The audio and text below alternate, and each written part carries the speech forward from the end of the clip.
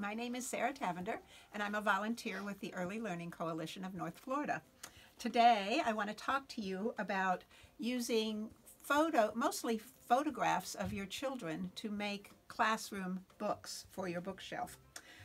One of the things that I like to do at the very beginning of the year is take a photo of the children going through the routine of our day.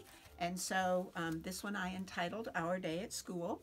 And I just went through morning circle and playtime and snack time and playing outside time and working on math time.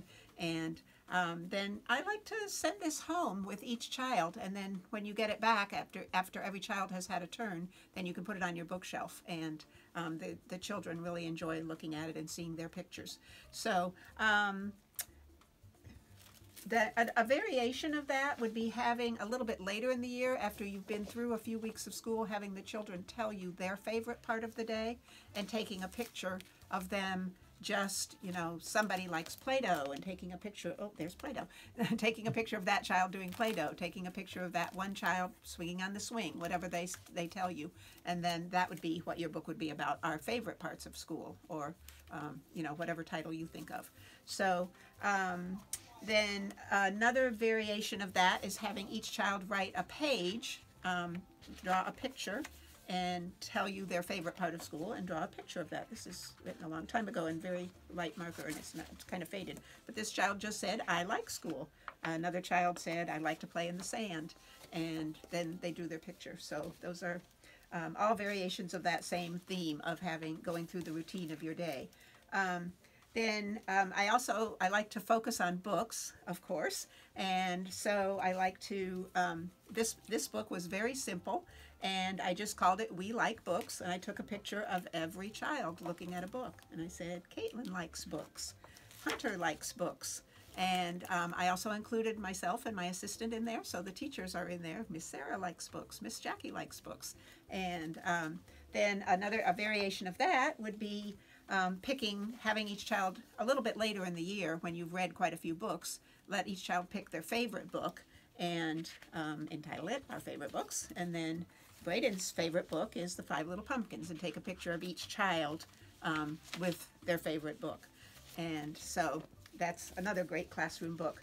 So another thing that I like to do for classroom books is taking photographs of a process of doing something. Cooking is a really good process, but one, I don't have a copy of it, but one that we did, we made a giant dinosaur, and it was down on the floor, all cut out, and the children all painted it, and I have a process of all of the pictures of the children painting the dinosaur. And then for our small group time, everybody cut out a triangle to make the plates, so it turned into a stegosaurus. And so that was a process book, and everybody's picture was in it. When you're making classroom books with their photographs, make sure you include every child. Here's another process one of cooking is another great process activity. Probably not cooking right now with cooking food, but here's a process of all of the children measuring the water and the flour to make the gingerbread cookies. And again, their photographs and the words, using their names and actually what they're doing. So, and then one of my personal favorites is making Play-Doh, and hopefully you can still do that now because you're not going to eat it. But and then again, each child measuring the salt, measuring the flour, and stirring it up to make the Play-Doh.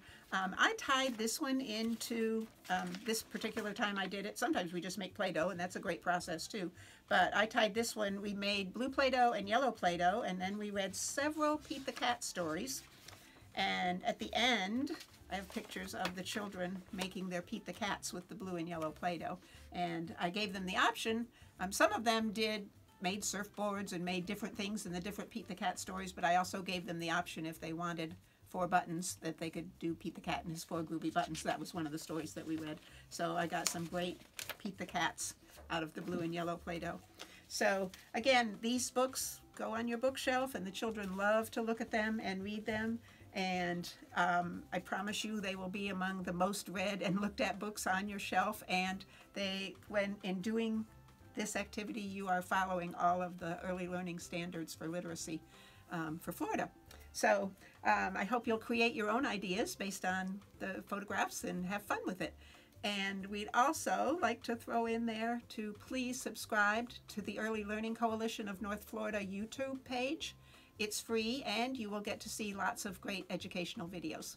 Thanks for watching.